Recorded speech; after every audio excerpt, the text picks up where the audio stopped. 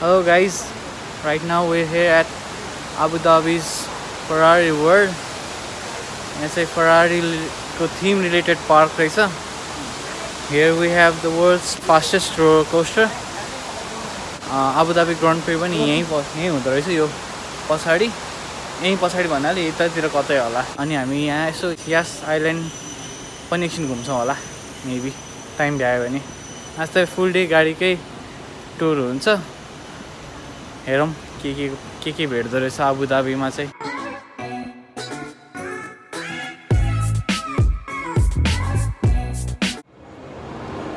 So we're in this Yas Mall. Indoor रहेछ यहाँ पनि जस गर्मी सिजनमा आयो नि यति मतलब चाहिँ हुँदैन यहाँ पछाडी चाहिँ फरारी वर्ल्ड जाने बाटो रहेछ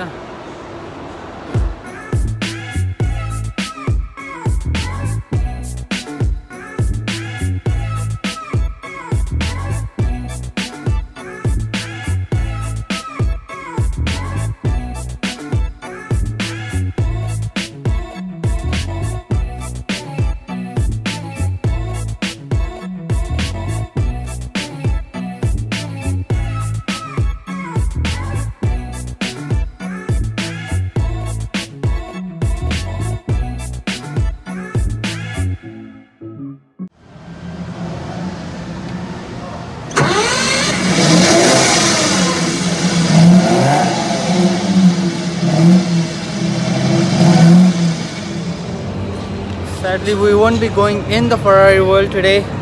because हामीले आज एक दिनको मात्र अबु धाबीको प्लान राखेको थियौं हैन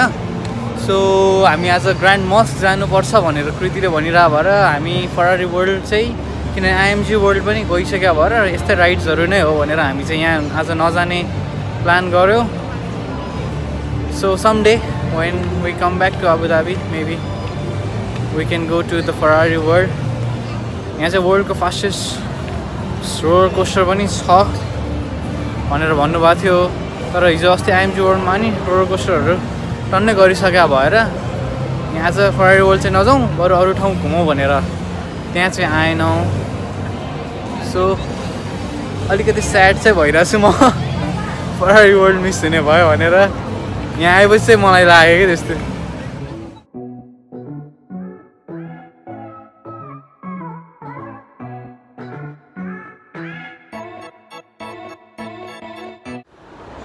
Now we're saying goodbye to Ferrari World.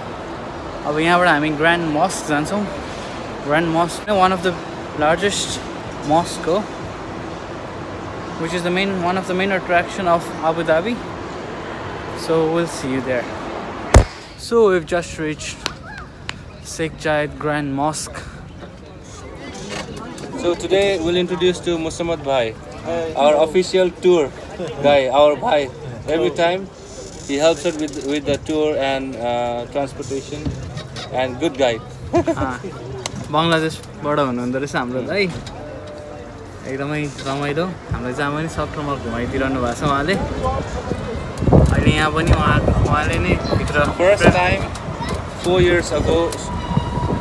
Utkarsh Dubai घुम्न आउने बेला नि फर्स्टमा उहाँले नै हामीलाई घुमाइदिनु भएको So this is where we started 4 years ago. है 4 साल भयो न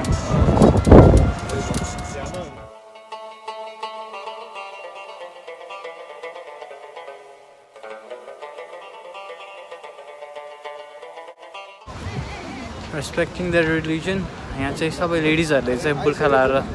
बुर्खा हैन यो यस्तो ड्रेस लाएर जानु पर्दो रहेछ अनि जेन्ट्सहरु चाहिँ शर्ट्सहरु लाउन नपाइने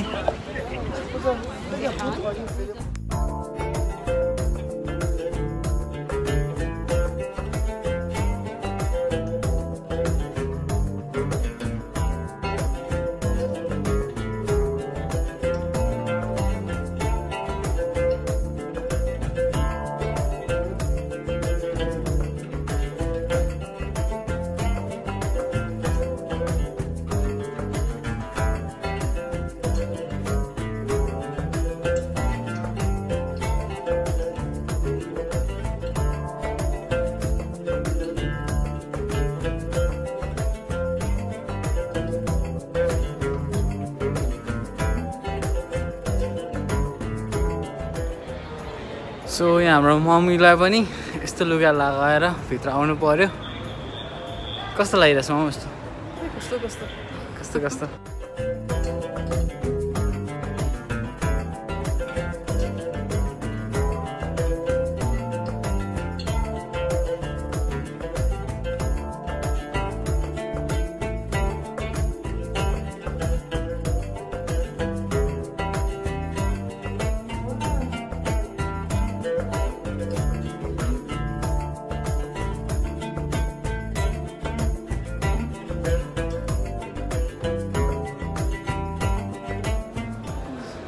सो हाम्रो कृतिले पनि बुर्खा लगाएर भित्र छिर्नु परेको छ यहाँ सब लेडिजहरूलाई चाहिँ एकदम प्रपरली ड्रेस गरेर मात्र भित्र छिर्न दिँदो रहेछ त्यही भएर मामु यहाँ सबलाई सबैले बुर्खा लाउनु पर्ने चाहिँ नेसेसरी होइन रहेछ पछि थाहा पायो होइन तर आर्म्स लेग्स सबै कभर्ड हुनु पऱ्यो अनि टाउकोमा चाहिँ स्कार्फ के भए पनि हुने रहेछ अरूहरू त्यस्तो लेडिजहरू देखिरहेको छ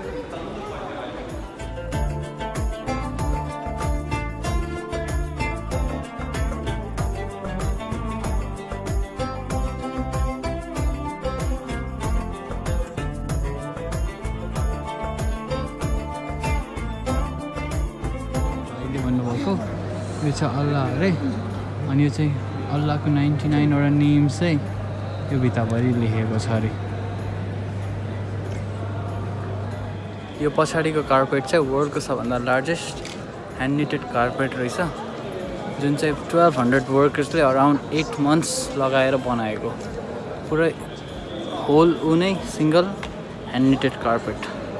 यो मस्कमा चाहिँ एकैचोटि 40,000 मान्छेले प्रेयर्स गर्न सक्छ र यो हलमा मात्र दिस इज द मेन हल यहाँ चाहिँ एकैचोटिमा 10,000 मान्छेले प्रेयर गर्छ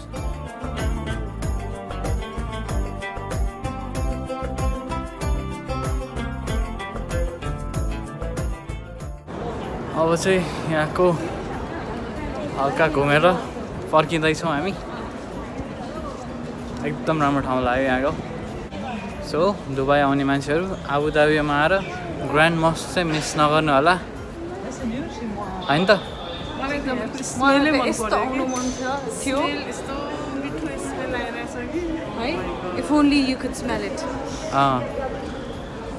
अलिकति युट्युबमा पर्फ्युमको इफेक्ट पनि राखिदिनु होला नि त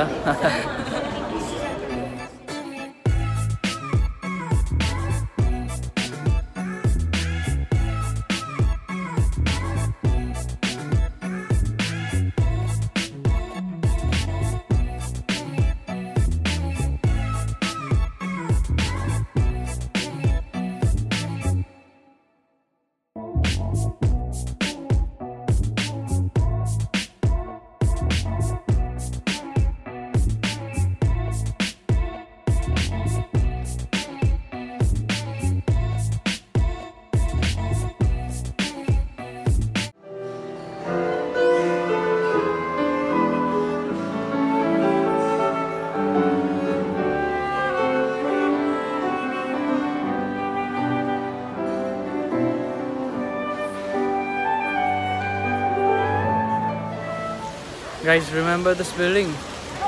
Fast and Furious हेर्नेहरूलाई चाहिँ याद हुन्छ यो एउटा बिल्डिङबाट चुई गाडी गरेर गाडी उडाको स्टन्ट देखाएको यो चाहिँ हामी भर्खर एमिरेट्स प्यालेस होटलबाट निस्केको ठ्याक्कै त्यसको अपोजिटमा रहेछ एमिरेट्स प्यालेस चाहिँ must visit place of Abu Dhabi रहेछ जहाँ गयो पनि त्यही राम्रो लाग्ने हामीलाई त काठमाडौँको बासिन्दाहरू जे हेरे त्यही राम्रो भइरहेछ त्यही त जहाँ हेरे दुबई राम्रो आबुधाबी राम्रो दुबईको चाहिँ धेरै ठुल्ठुलो बिल्डिङहरू रहेछ यहाँ चाहिँ अलिक सानो हुँदो रहेछ बिल्डिङ दुबई भन्दा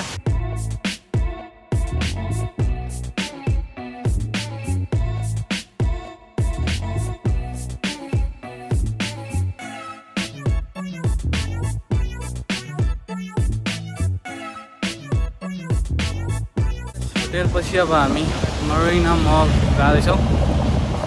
साह्रै भोक लाग्यो अब चाहिँ अब यहाँ यसो खानासाना खाने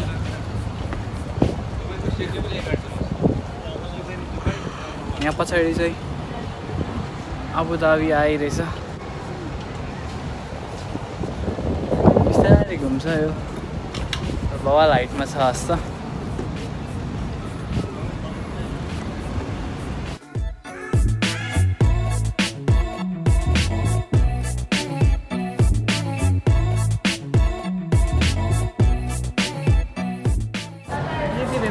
हाम्रो खाजा चाहिँ आज यहाँ बर्गर किङको बर्गर